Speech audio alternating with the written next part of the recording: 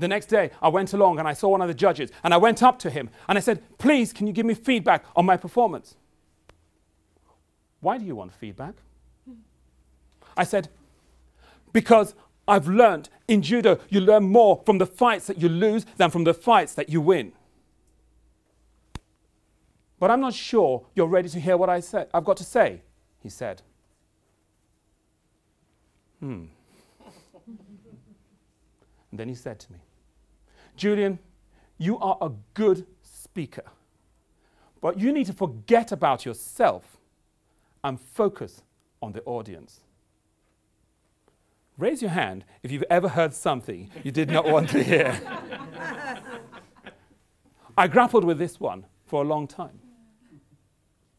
But that day I learned a powerful lesson which affects all the speeches that I deliver now. And the lesson is this.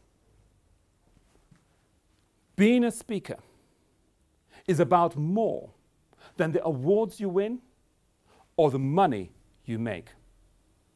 It's about the lives you touch and the person you become.